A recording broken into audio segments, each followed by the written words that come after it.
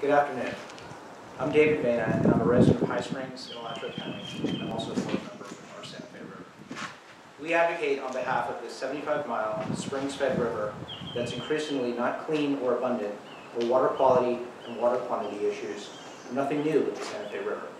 What's also not new are state of Florida regulatory measures funded by taxpayers that were developed and adopted to ensure minimum water levels or flows in the river, as well as those that cap the maximum amount of pollutants like nitrate that the river can handle and still be a healthy body of water, yet they too aren't doing much to restore the health of the river, the spring shed, the Florida Springs, or the Florida Aquifer. So I come here today to support the Right to Clean Water campaign at a moment of great urgency for all of us who love the river and spend their free time on it, or have businesses that at least in part draw people here to North Central Florida because of the springs and the river.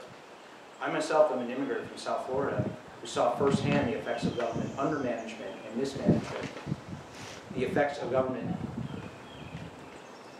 sorry, I'm just going to go back to that last sentence. I myself am an immigrant from South Florida who saw firsthand the effects of government undermanagement and mismanagement on the St. Lucie River and the Indian River Lagoon. I want those restored as well as all waterways in this state. This just isn't about the one Santa Fe River that I volunteer for.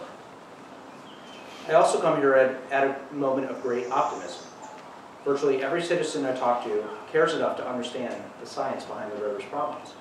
They know that things aren't working at the state level, and like me, no one here wants new laws or to punish anyone or to take away their livelihoods.